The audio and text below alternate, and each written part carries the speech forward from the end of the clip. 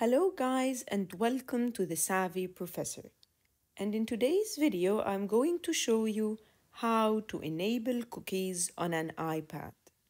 So the first thing that you need to do is to open Settings by going to your apps and pressing on this button.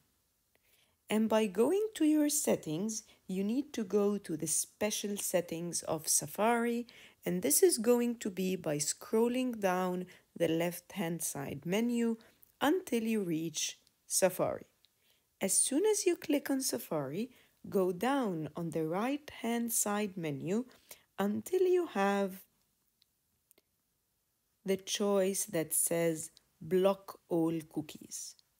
If it is gray as shown over here, this means that all of your cookies are enabled and working.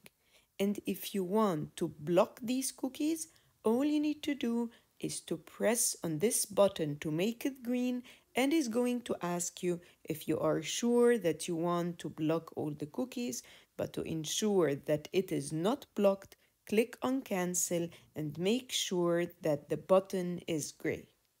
And that's how you enable all cookies on your iPad.